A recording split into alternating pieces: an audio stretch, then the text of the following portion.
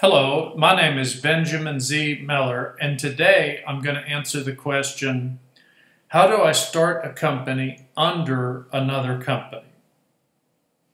It is very easy.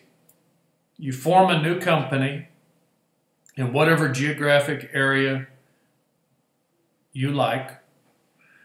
Then you make the owner of that new company the other company. As an example, in the United States, you could form a new limited liability company or corporation in Nevada or Wyoming or Delaware. And then simply when it asks who owns the membership interest or shares, list the other company. It goes without saying that before you do this, you should double check it with a lawyer licensed in that state. But this is basically all you do. I wish you good luck with your investing. I hope that answers your question.